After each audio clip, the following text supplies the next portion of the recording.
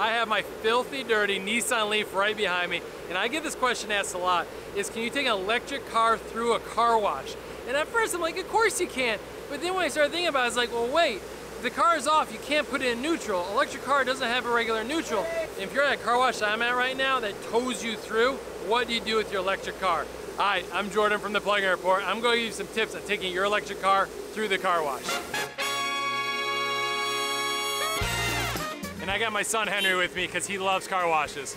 We're waiting in line for the car wash right now. Fear not, an automatic car wash will not damage your battery, your electrical components, or any parts of your electric car.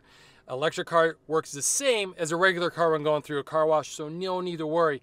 But there are some good things to know before you go through the car wash. The biggest thing with an automatic car wash when you're going through is make sure you have plenty of battery. And of course you'll have plenty of battery, but the thing is you don't want the car turning off on you when you're in there, because then the tires are going to freeze up.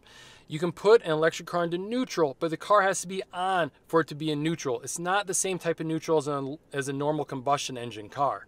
So the first thing you gotta do is have the car on, put it in neutral, and then your wheels will glide and be able to push over it. If you have the car off, you won't be able to put it into neutral. You'll figure that out on your car though pretty fast. The other big thing to know too is your car has automatic windshield wiper sensors. Make sure you turn those off because you don't want your windshield wipers turning on. Electric cars are usually a little fancier than combustion cars, so you have that feature on a lot of them. My Nissan Leaf, that's not the case. Tuck in your rear view windows as you would with a regular car, and make sure your antenna is down if that's a feature on your electric car. And that's pretty much it. Those are the three main things. Put the car in neutral, make sure any automatic features are turned off, and then it's to rest like a regular combustion engine car, tuck in your windows, and then you're ready to go. But rest assured, taking your car through a car wash, either an automatic car wash or one of those do-it-yourself car washes, it's gonna be just fine. It's like a normal car. It's gonna survive it. It's not gonna damage anything, especially your battery. Put it back in drive, and we're done.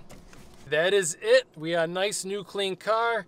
Nothing's damaged, no dents, no nothing. The battery's still working. We're all set to go. So thanks so much for watching the Plug-in Report. Click subscribe for more helpful information on owning and operating an electric car. Thanks a lot.